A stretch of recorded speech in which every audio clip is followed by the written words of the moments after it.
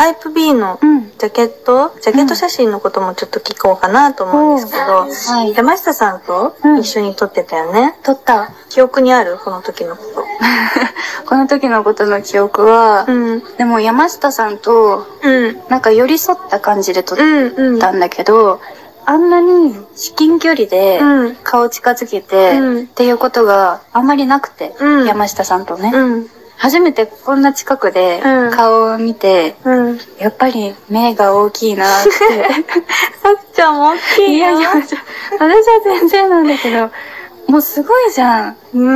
パッチリしてるというか、なんかさ、すごいね。迫力があるというか、初めてちょっと近くで見て、びっくりした。あんなに大きいんだって。目のさ、開きの幅ってあるじゃん、人に。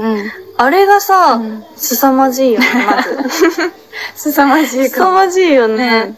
でも目玉もさ、幅が開いてるのに、黒目が小さくなってないから、黒目もちゃんとでかいじゃん。でかいの。すごいよね。すごいよね。びっくりする。目なりたいよね。なりたいよね。さくちゃんも黒目大きいよね。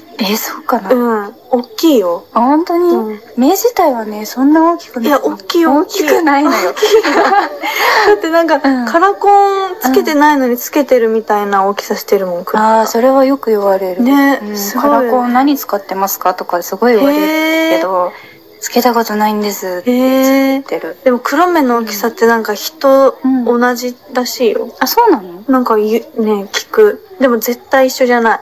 私がさくちゃん見て思う。本当に？今日もさ、メイクあんましてない？してないというか何もしてない。だよね。